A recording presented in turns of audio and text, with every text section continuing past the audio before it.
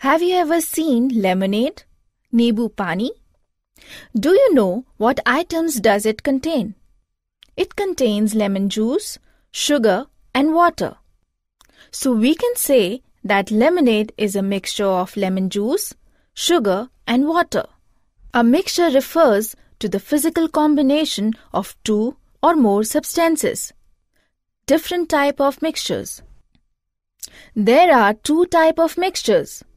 Homogeneous mixture, a mixture whose components are soluble in each other. For example, when sugar is added to water, it dissolves, showing no signs of two different mixtures. Other such examples are mixture of milk, which contains water, and cream, mixture of toothpaste. Heterogeneous mixture, a mixture whose components are not soluble in each other. For example, when oil is mixed in water, it doesn't get dissolved. Other examples of heterogeneous mixture are mixture of sand and pebbles, salad, etc.